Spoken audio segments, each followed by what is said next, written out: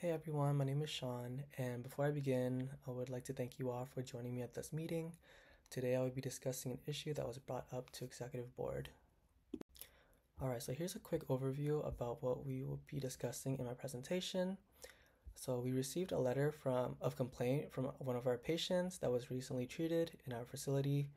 I will be summarizing the situation, going over the initial complaints, our legal obligations, some recommendations, and finally additional training and reassessment of our employees' performance. All right, so let's hop right into it. There we go. All right, so what happened was one of our patients visited our facility with abnormal symptoms and is referred to one of our physicians, Dr. Graham. A few weeks after their visit, they submit a letter directly to administration. The patient states that they had already contacted Dr. Graham multiple times but did not receive responses, and they are now threatening to switch to a different doctor or file a lawsuit. All right, to summarize their experience, the patient did not receive adequate care or treatment from the staff. They were examined by a medical student who only took down their vitals and their basic medical history. Afterwards, they met with Dr. Graham for only about 5 minutes to exchange contact information. The patient states that their medical condition was not notified nor discussed by Dr. Graham.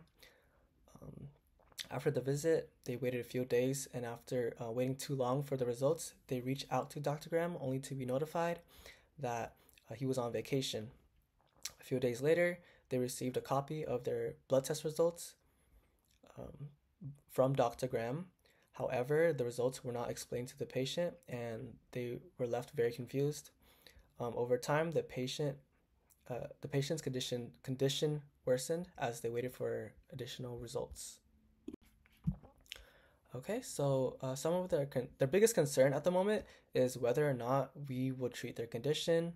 They are considering finding a different provider, and they were recommended by their friend to pursue a lawsuit against us. Now let's keep in mind that they are highly dissatisfied with our lack of communication, urgency, and attentiveness to their situation, and their condition continues to decline as we speak. Okay, now why should we care? So our largest concern at the moment is the possibility of them filing a lawsuit against us. And I am very confident that we run an amazing facility with highly trained and skilled professionals. And I wouldn't want this situation to damage our reputation to our customers. Now, if we're thinking in the long run, we cannot let our patients turn to our competitors. It's a very bad look against us, and we will continue to lose patients if we don't take action immediately.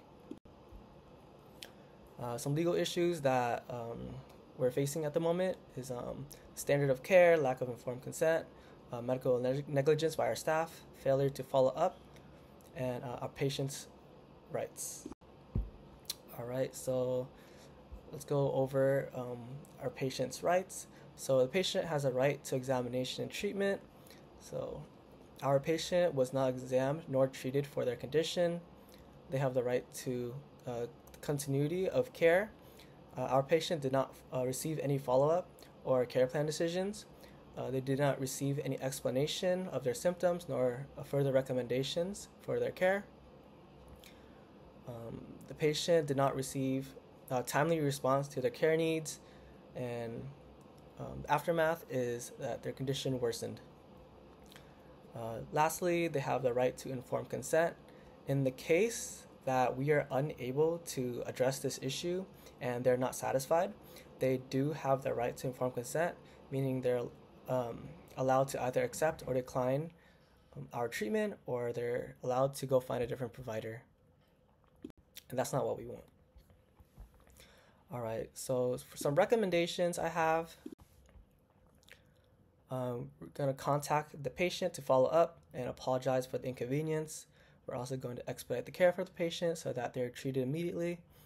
We're going to contact Dr. Graham about the situation, conduct an investigation, assess their compliance to the standards, And worst case scenario, we should prepare a lawyer to further investigate the issue in case they decide to follow through with the lawsuit. All right, so let's go over some recommendations I have. So when contacting our patient, make sure that we are reassuring, make sure we apologize about the situation and reassure them that we will prioritize their treatment if they do decide to work with us. Speak clearly and use general terms to limit miscommunication. Make sure to be apologetic and take the blame.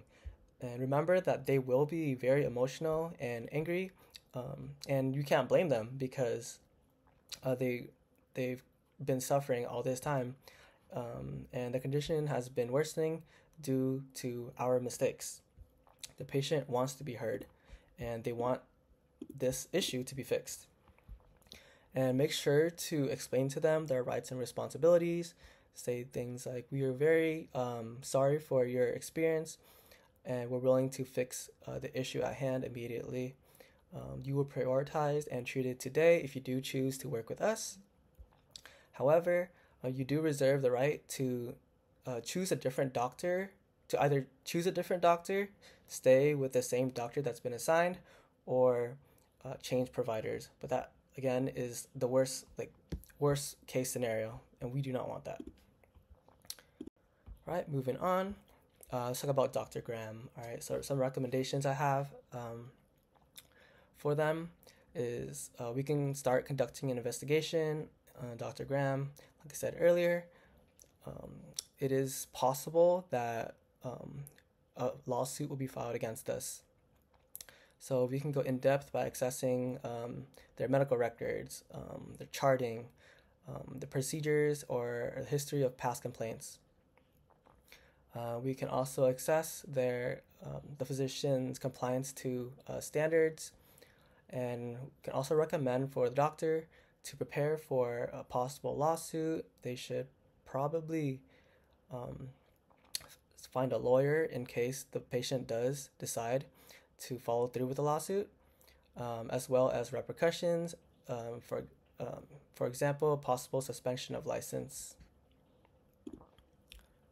Right, and lastly, what I can recommend is additional training and education to all the staff. We can provide additional training and education as necessary, as well as reassess staff compliance to standards to ensure that this issue does not arise in the future. Okay, and that is the end of it. Thank you for listening.